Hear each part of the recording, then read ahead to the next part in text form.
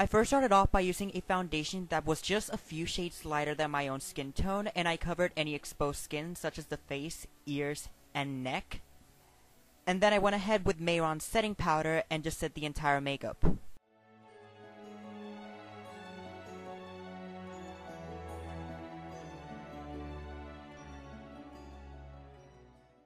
For the old age makeup, what I'm doing is I'm using a Cinema Secrets Old Age Cream Stack, and I'm using a shade that's just a few shades darker than my own natural skin tone in order to create all the wrinkles and contour.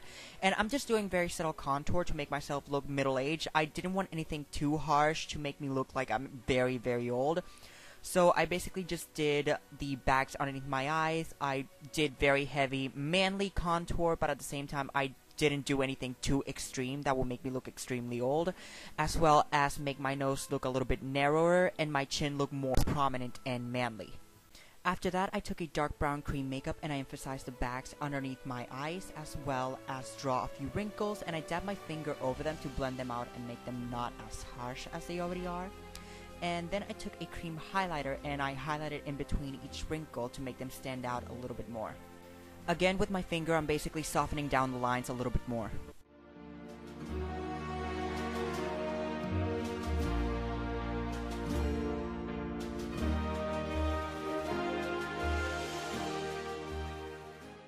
For the fake beard, what you want to do is that you want to take an alcohol activated palette or some black eyeshadow and you want to stipple it along your jawline and the stash area, and this will basically create fake stubble.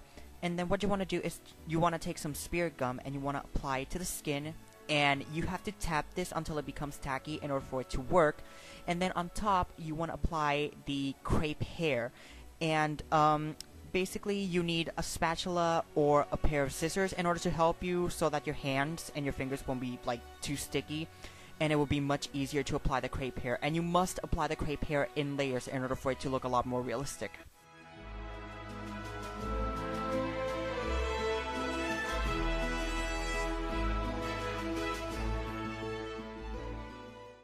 After that, take some small scissors and start trimming down the beard. Now be very, very careful in this step. You do not want to cut yourself. Because I used two different colored crepe hair, so what I did was that I took the black from the Skin Illustrator FX palette and I colored that side of my beard to make it match the other side.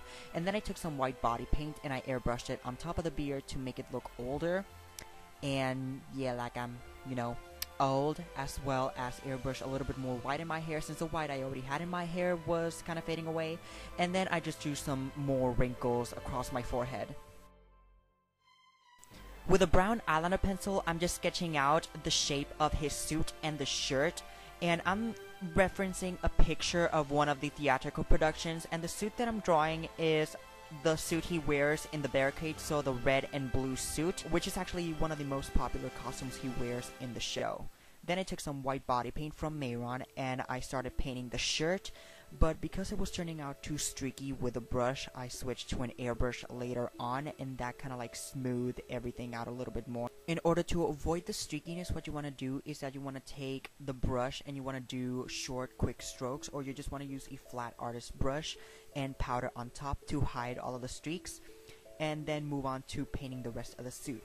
Now for the rest of the suit, I'm using Mehron body paints, and I'm using red right now to fill in all those red areas on the suit, and I should have been smart enough to paint the buttons first instead of the other way around, but as you can see in here, I'm doing the buttons like right after I was done filling in the red. But if you're doing this, just make sure that you fill in the buttons first instead of painting the rest of the suit and then the buttons, because this way you can avoid mixing the colors together.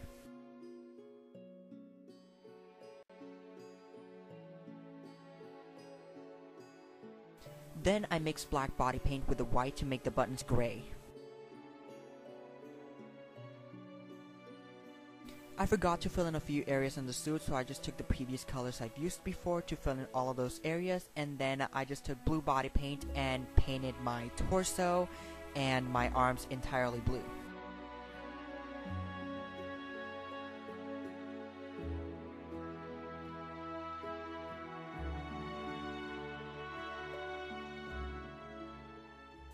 In order to create the shadows on the suit, what I'm using is NYX's eyeshadow palette, and I'm using a black and gray eyeshadow, and I'm basically creating all of the shadows that will be casted by the suit on the shirt.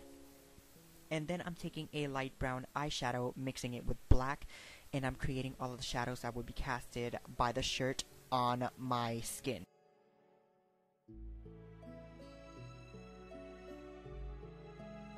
After that, I'm taking some black eyeshadow and I'm basically just drawing a shadow where the edges of the fabric and the seams would meet. And I'm also drawing a few wrinkles here and there because the outfit was looking a little bit too plain for me. And after that, I took the same black eyeshadow and I started casting shadows underneath the buttons to make them look a little bit more three-dimensional.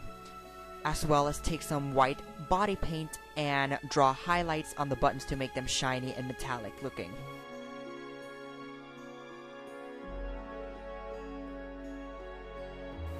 One thing that I do on all of my body paints is that I just take white body paint on a fine artist brush and I literally just draw a highlight on all of the edges of the cloth that I basically body paint. Some I leave harsh, some I blend out with a brush.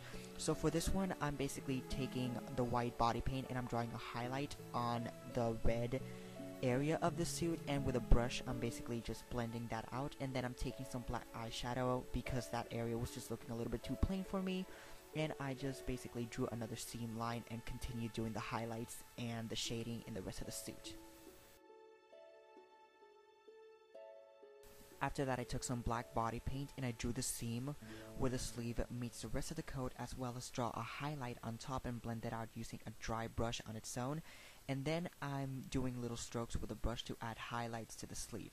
After that, I'm taking white body paint on a fine artist brush and I'm making all of the strings that would be tying the shirt together. And after that, I took some gray eyeshadow to draw all of the shadows that would be casted by the strings if they were laying on top of each other, as well as the shadow that would be casted on my skin. Also, I mixed some white and black body paint to create like a really dark gray, and I created all the holes where the strings would insert the shirt and crisscross to the other holes in order to tie the shirt together. In order to create the highlights and wrinkles in the sleeve, what I did was that I took some white body paint and I just basically did all of these lines, just using the white body paint by itself, and then I blended those out using a brush and a little bit of water to basically soften those down, and in between those lines I just used some black eyeshadow to create basically the shadow that the wrinkle would be making. So yep, this is the very last step for this tutorial. I hope you all enjoyed this video, and if you did, please make sure to give it a thumbs up and also subscribe to the YouTube channel. And if you want to follow me on any other social media, the links will be down below. So I really hope to see you next time, and bye!